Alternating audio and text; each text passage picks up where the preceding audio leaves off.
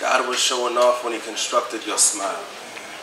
He took the clouds and put them in your teeth, took craters from the moon, put them in your cheeks. He took the sun and put it in your grin. He took an angel and put it in your voice. You hold heaven in your bottom lip, and I feel blessed every time I kiss you.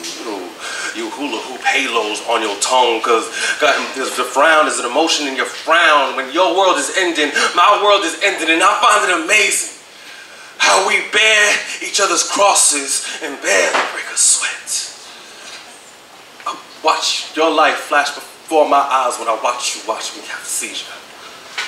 You maintain such calm composure as I compose a heavy metal symphony of agony in this torso tug-of-war, skin versus bones, and your finesse with calm and a storm begins with my head in your lap, fingers combing through dreads, but it feels like you're massaging thunderbolts, because I feel the static rub against your palms like this mattress is at the tip of Mount Olympus. Goddess, where exactly do you get your strength from?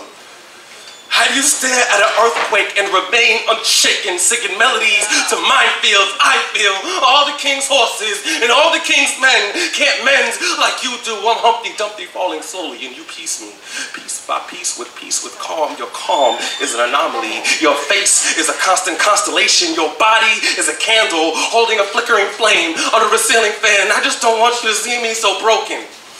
I don't want you to cut your fingers on the sharp edges of my pride. I don't know where you get your strength from, but my faith comes from your face.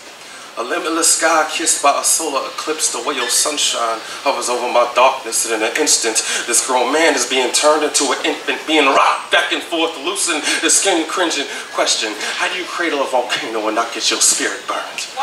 Question, how do you manage to manage the 666 in my ticks, this spine-bending exorcism? Question, how do you hold heaven in your bottom lip and still kiss the hell out of me? Because I never remember what happens during a seizure, but I do remember this. I remember staring at the sky. You want to yell, you want to scream, you want to cry, but you bite your tongue, making sure I don't swallow mine. I remember staring at your face and feeling a single raindrop on my cheek, and I can't help but think how much of a perfect metaphor that would be. Love is borrowing a teardrop in a moment of weakness. Being able to be weak, being able to be broke, being able to reassemble, being able to break love and reassemble, break love and reassemble, break love and reassemble, because you don't know love until you feel your skin breaking in God oozing out your pores. You don't know love until you